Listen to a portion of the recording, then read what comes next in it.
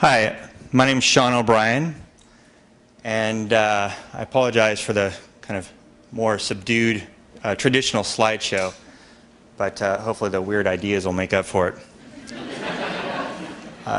Tonight I'm going to talk to you about the digitalization of our world and how looking at it in a little bit different way can help us get a more grounded perspective on reality.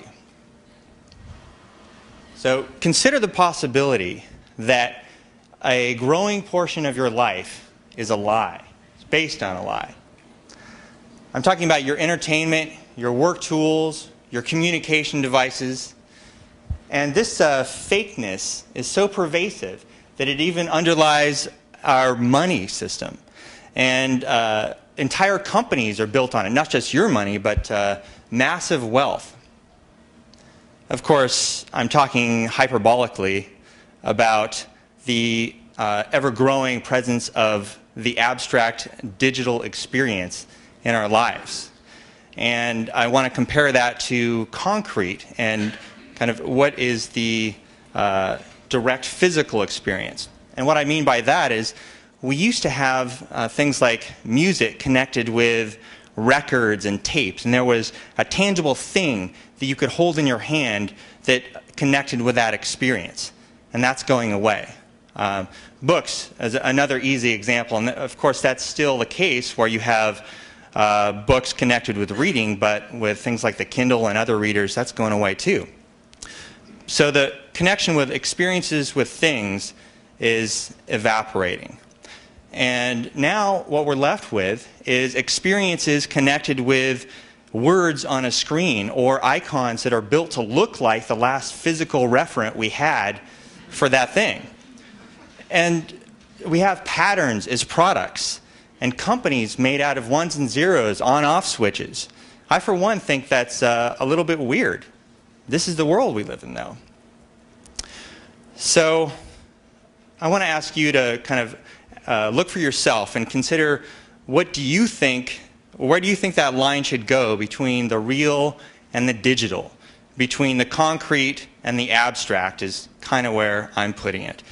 So if you get drawn into that, you'll come to this, you know, if real is what you can feel, smell, taste, and see, then real is simply the electrical signals interpreted by your brain.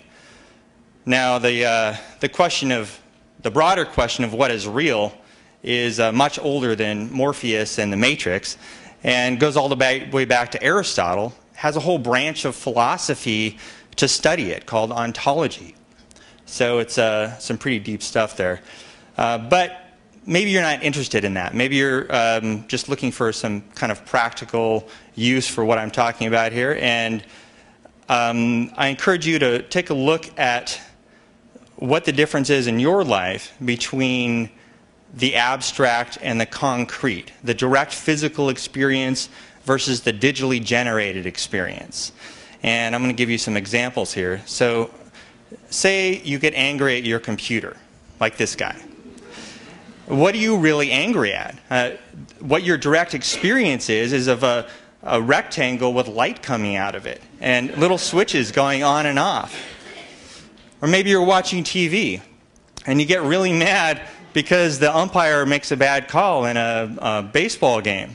The real physical experience can be seen when you turn the TV off, you know, minus a few lights. So if we go for a more awareness of what's virtual and what's abstract, we can possibly reduce the reactions to that abstract digital experience. And this is going to be important as we go forward in time. The digital experiences will get more immersive and more pervasive and consume more of our lives. So it'll be useful to look at what that line is between real and digital and ask for ourselves where it is. So tonight I've tried to get you to think about that in specifics and then look at in general possibly what is real, and then look at it in terms of practical value for your life and see that as the digital becomes a larger part of our everyday life, it can be really useful to recognize that line. Thanks.